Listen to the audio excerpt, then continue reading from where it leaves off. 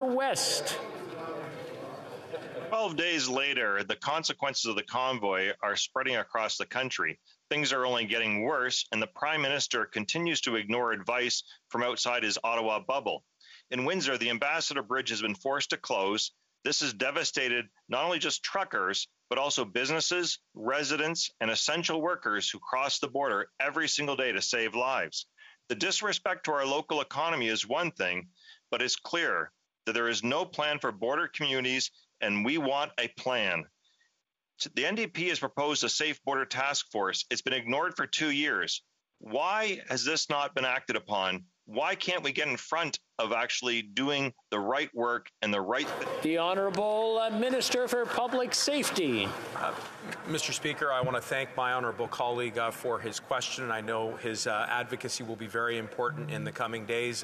He reached out to me earlier, and he and I will be having a conversation. I also want to assure him and everybody in the Windsor area that we are working very closely with CBSA officials who are coordinating both with Windsor Police as well as the Mayor, with whom I've also had contact. There's a full court press to ensure that we keep supply chains moving on the Ambassador Bridge. We've diverted some of those traffic lines to alternate ports of entry, and we'll be sure that we continue to work very closely with all orders of government and law enforcement to get this resolved.